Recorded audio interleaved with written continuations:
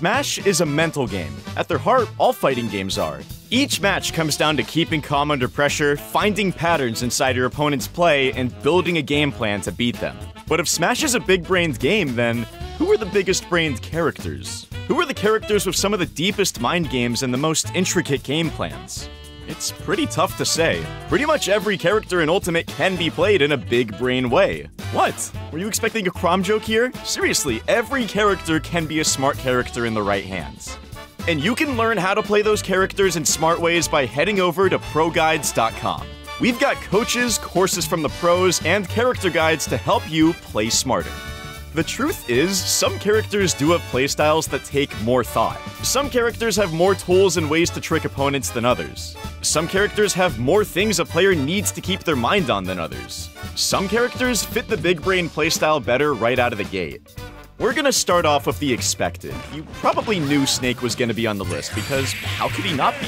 Sure, it's true that the frame 1 grenade can make scramble situations easier to think about, and it is true that Nikita is pretty easy to understand and use for edge guarding, but if you want to unlock Snake's full potential, you've got a lot to think about. Playing Snake decently means keeping track of all these tiny projectiles and traps that can blow up in your face. Playing Snake well means tracking the location of your opponent, learning their patterns, and adjusting your grenades and mines to them. It's not just reading your opponent either, it's also understanding Snake's many ranges. Snake has a lot of different throw arcs on his grenade that can help him place his grenades in unique ways. How he places them will then determine where he and his opponent can go. Since he has to shield his own grenades to avoid damage, he has to know his grenades' timings and the reactions they'll provoke better than his opponent does.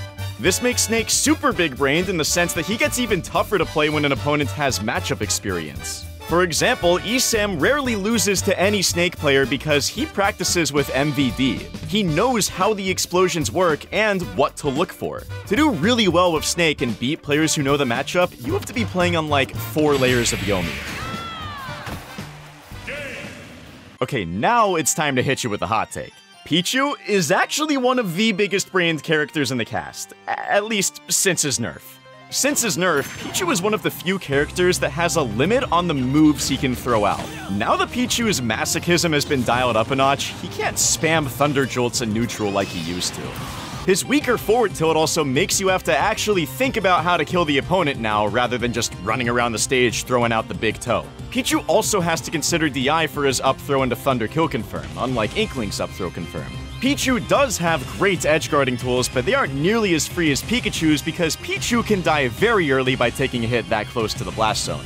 On top of all that, Pichu's quick attack also doesn't have a hitbox, meaning that he doesn't have the great, mostly risk-free movement tool Pikachu has. And that's pretty big because a stiff wind can kill Pichu. As the lightest character in the entire game by a pretty big margin, you're taking a risk just by playing the character. Pichu players need to seriously think about their approaches. If they mess up big time, they could lose their stock at 60%. If they just whiff and the opponent resets, chances are Pichu still gets some percent from hurting itself. We don't usually think of rushdown characters as big-brained because it just looks like running up and hitting people, and sometimes it is, but some rushdown characters have more to think about than others, and we think Pichu falls into that category. Hero got a lot of flack as RNG the character early into his lifespan, and he does have a ton of RNG, but the RNG isn't necessarily easy to abuse. It often gives you a lot more to think about. First, there's the raw reading comprehension you have to acquire so you can quickly pick options out of down special. Second, there's knowing what those options actually do. There are a ton of projectiles in that list with a lot of different hitboxes and speeds. And finally, there's the decision-making aspect behind all of it. You gotta read the menu, know the exact effect of the spell, read the situation, and then pick the best option. If all that weren't enough, picking some spells like buffs will take them off the table and manipulate the RNG behind your next draw. So there's this weird card-counting luck manipulation factor in there too.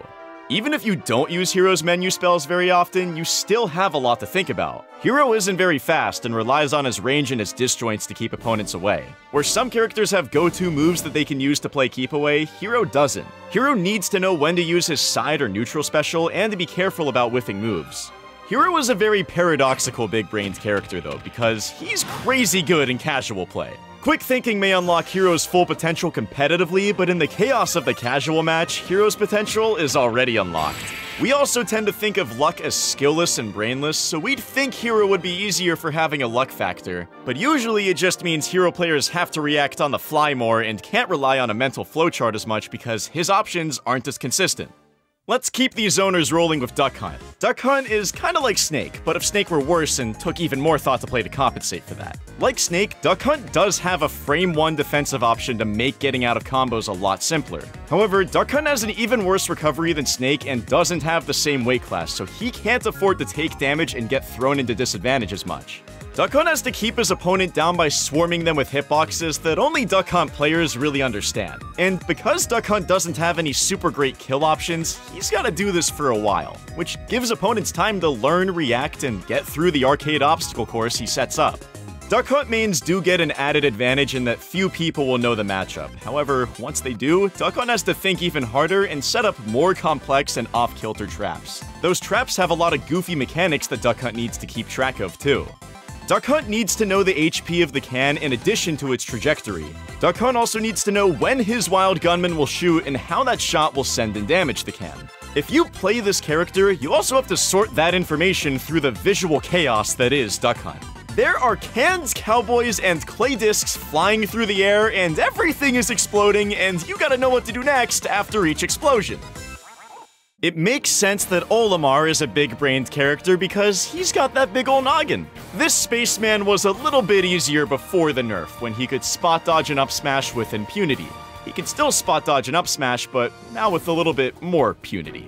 Olimar often seems really easy and brain-dead to people because his top players will dance around the competition, constantly staying a Pikmin's length away. However, it's a lot harder to do that than you'd think because Olimar is surprisingly slow. His run speed is well below average and his initial dash is the worst in the game.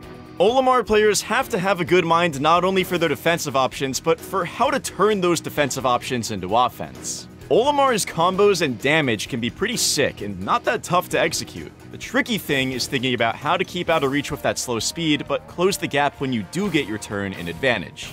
And that's just the beginning. Olimar has 5 different Pikmin, which means he has 5 different versions of most of his moves. Olimar's grab is more vulnerable and longer reaching with certain Pikmin and a certain Pikmin count. Olimar's range and thus zoning potential is weaker with certain Pikmin. Moves will kill at different percents with different Pikmin. Olimar has to manage and change the lineup for different situations. That means finding the space to pull Pikmin and sometimes hurl Pikmin into the Dark Abyss to get a different lineup. If Olimar isn't careful and runs out of Pikmin, a lot of his moves don't work. Fortunately for the Spaceman, he has some really good players championing him. Dabuz and Shuton can make Olimar look really easy, but managing the Pikmin lineup and staying out of range of the enemy takes some serious brain power. That's it for our top 5 most big-brained characters. In a game with over 70 characters, there are a lot of other big-brained characters out there too. There are even a few honorable mentions we couldn't get to. For example, Pac-Man mains have to know what all those fruits do, the order they show up, the fire hydrant, the water, and the general insanity that comes with all that. Rosalina and Luma mains have to keep an eye on that star and know a lot of bits of microspacing to play optimally. And Sheik mains really have to work to get kills, either conditioning and reading the opponent's recovery, or reading opponents in the tech chase and landing a big hit. Who do you think are the biggest brained characters in Ultimate? Who are some of the most brain-dead characters? Let us know in the comments and be sure to hit the subscribe button so you can get all our big brain tips. If you want to make the really smart play, head over to ProGuides.com and take advantage of our live coaching platform and lessons from the pros.